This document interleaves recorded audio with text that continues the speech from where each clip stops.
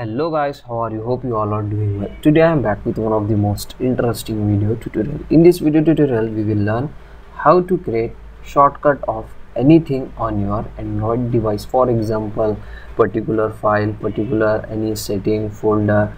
So for this guys you need an application. So go to the Google Play Store like this, and here in the Google Play Store search Shortcut Maker. Download and install this app. After download and install, just open this app, and here you can get simple user interface of this app.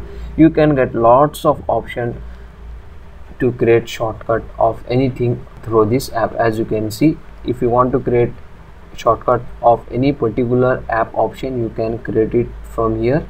Same thing, if you want to create any activity shortcut, you can get also this option, as you can see.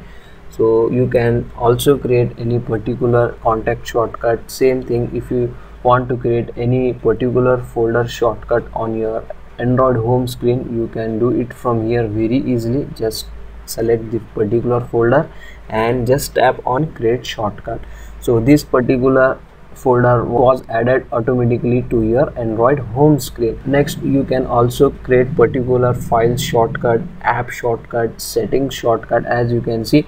So you can get almost every option to create the shortcut on your home screen with this help of app. So that's it for today guys. This is the short and very simple video and very useful video. Hope you enjoy this. If you enjoy, please guys don't go back without like, share and subscribe our channel.